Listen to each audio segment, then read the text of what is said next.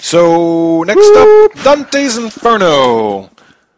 I like this game a Me lot. too. I was surprised. And dude, like, the thing is, we played it at PAX, and it was just like, God of War clone, blah, blah, blah. Which it is. It is. But it's a really well done God of War clone. And that's the thing. Oh my God. If you clone stuff that well, fair enough. Yeah, I'll play God of War 2.5. Exactly. Or 3.5, rather. Yes. Why not? It's Square Enix, right? So it's God of War 3:2.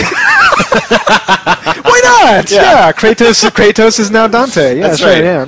3-10. I don't even know. Yeah, and so, like I've been reading all this stuff, and like you know that the Sony Defense Force is fully out there, like, oh my God, like God of War is going to be the best game. But it's just like I'm like, yeah, I guess you're right, because I saw what it is, and it's just like it really is. But like I started playing it, I was having a really good time. Yes. All of the controls feel really, really, really good. Yeah, absolutely. So what is it? It is shit. What's the guy's name again? Dante Alighieri. Dante Alighieri, but what the name of the actual Divine Comedy? Yeah. So it's the Divine Comedy where somebody goes through this 9 circles of hell. Dante. Is that right? It was about himself. Yeah, so Dante wrote. So this is absolutely incredibly not based on Dante's Inferno. No, it is. I think that it actually. I think they say like inspired by Dante's Inferno, because here's the thing: Dante's Inferno. Dante was led by Virgil through the different levels of hell, and it was actually 9 circles, right? it was actually hell, purgatory, and heaven. There's 3 of them. That's right. So the big one was Dante's Inferno. But the thing is all it is him just going through and being shown this stuff in the book. Yeah. It's just being like, teaching him a lesson. Like, here's sloth, here's greed, here's envy, here's this, here's that. Here's how bad hell is. And this one is like, demons took your woman. Here's a bunch of titties. Go fuck some dudes up. Like, and 7 levels of hell. Yeah, whatever. It was like, we'll make one on Lust. Yeah, put lots of titties in there. And your name is Dante. Like that's about as close as they came to historical relevance in terms of. So it's like it's inspired by. But going to hell. I mean, they for whatever reason, man, they have really envisioned what hell could possibly be like. Because it's dark. It's not cartoony. It's not commercial. The way that they did it is gonna offend people. Oh, absolutely. And that's what I like about it. Like this is what I look for in a good movie. Where it's like it's edgy, it's thoughtful, it's well researched. It's like, it kind of presents things in a way that you haven't seen them before. And this shit is fucked up. Yeah, it's just like you take a movie like Seven, right? Yes, it's just like you can normally do that. It's just like R-rated. It's all the 7 things. Yeah. It's just like, wow, like. Games don't do this. Games pussyfoot around shit. Exactly. They're like, they'll show a boob, they'll say fuck, fuckity, fuck, but right. like, this is disturbing. Yes, some of the things that they do. This is really kind of pushing people's buttons a little bit. This is like, you're supposed to be scared of hell. Hell's right? bad! Hell is supposed to be the worst thing imaginable. It's not like a dude with horns being like So, I mean, you've got things like crosses burning and just awful, terrible demons. Dude, like you have like ones where where babies that are like would die young or something like that, or aborted probably, right? Probably. It's just like they're coming to fuck you up and you're killing them, and it's just like. And you've got that. What's the magic attack where you're shooting crosses? you're like ha ha, and it's like cross. Like he's shooting crosses because he finds his woman's cross. That's right. But like, did they explain exactly why he basically like took and sewed in this cross into his chest? I didn't quite understand that. Because he was like. Just to piss off Christians. I don't even know. The thing is, like, if you are really like a hardcore Christian, you're like, I'm going to hell to fuck shit up, like. Dude, isn't this one of your, like, kind of, like, wet dreams? I mean, seriously, just like, I am going to kill people in hell to save my woman. Sure. Right? Like, surely, like, the guys who did Left Behind, they're probably like, man! Like, we should have done this! Yeah, exactly. Go to hell and fuck up Satan. Damn it. Do you get to fight Satan? I don't know. We're going to find out, because I'm playing the shit out of this game when it comes to... So then, when you want to compare it to God of War, like, what's the gameplay like? Yeah. So the gameplay is... It's exactly the same as God of War. I mean, seriously. So you are doing like light attacks, big attacks. Yep. You do have magic just like it. You have projectile, which I guess you didn't really have in. Right, you have the crosses, right? Which you didn't really have in God of War.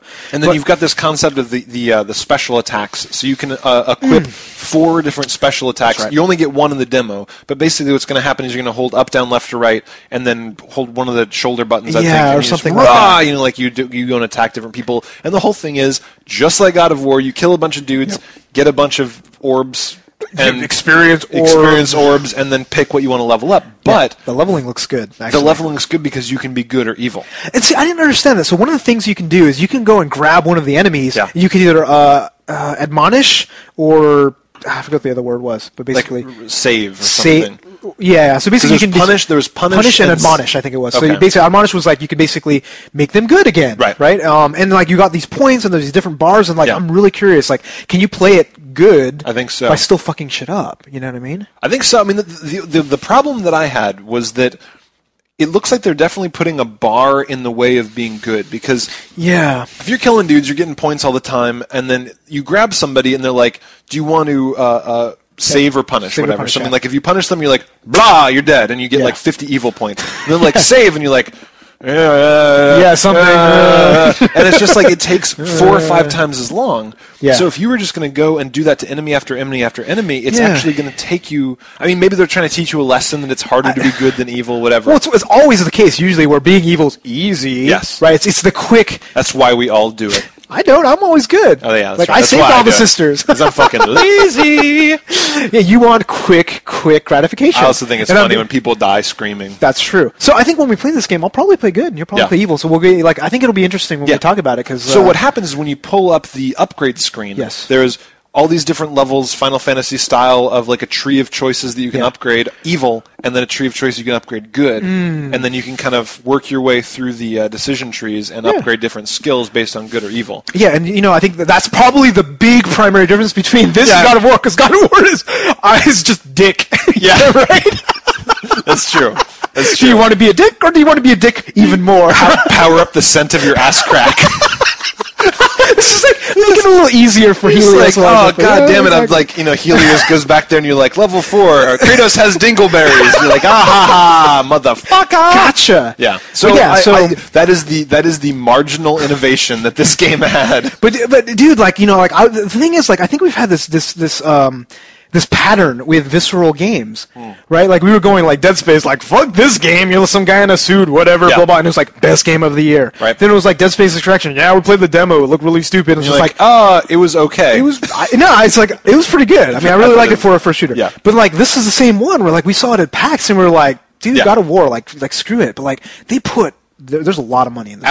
Absolutely. And it looks like they've done a lot of work in terms of making the enemies interesting, making the attacks just different enough. I mean, like, there's no doubt that this is a God of War clone. However, it's different enough that you don't feel like you're playing a God of War clone. Like, you don't get bored playing it. Like, you're doing the same thing, like controlling guys just like you do in God of War. Like, you can hop on a big dude's back and make him go around. Absolutely. But the attacks feel different. Yeah. It doesn't feel the same. It's just different levels. And the thing is, to me, I bet when all's said and done, when both games are out, it's like, I bet you Dante's Inferno is going to win more on style than God of War. Because God of War is like, look, you've had 3 games to do the, what is it, Greek or Roman, you know, actually Greek, the Greek mythology is just like, it's kind of been done a lot of times, but this is like hell. Yeah. And they're going to be able to go a lot further. They are going to do a lot. You know I mean, you know, there's a lot of Greek mythology they haven't even touched on yet. I mean, don't get me wrong. God of War 3 is going to rape your face. It's going to be. You're right. It's going to be awesome. Out off the hook. But like Cyclopses, Centaurs, it's just like we fought them before. And this one, like,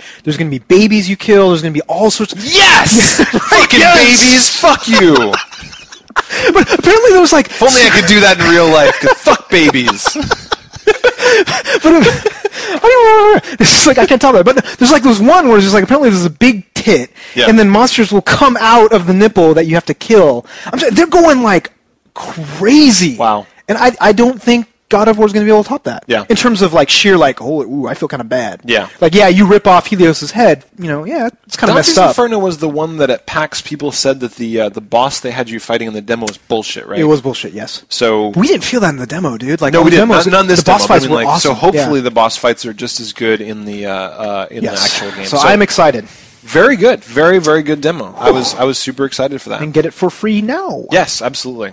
God, gotta love free demos, man. I know. Just go on any platform. And not only that, dude, they're long. Yeah. Right, both the God of War and the Dante's Inferno was at least maybe 20, 30 minutes. 20, 30 minutes, yeah. I mean, I think that we've kind of moved past the age of you spend several hours getting 800 megabytes of demo, and then you get you're running through a dark tunnel, and there's like a big monster. It's like, hot! To be continued. You're like, go buy the game, dick! Dude, no, because like I actually got. So I was gonna get a Quicks Plus. Yeah. So it's remember Quicks, right? The old game. So they actually redid it, and I was like, oh, dude, exciting! Like they're gonna actually make it really cool. I played 2 levels. Well, how fast was that? Like just a couple minutes? 2 minutes, 3 minutes. And it was just like, buy the game, and I'm like, are you freaking?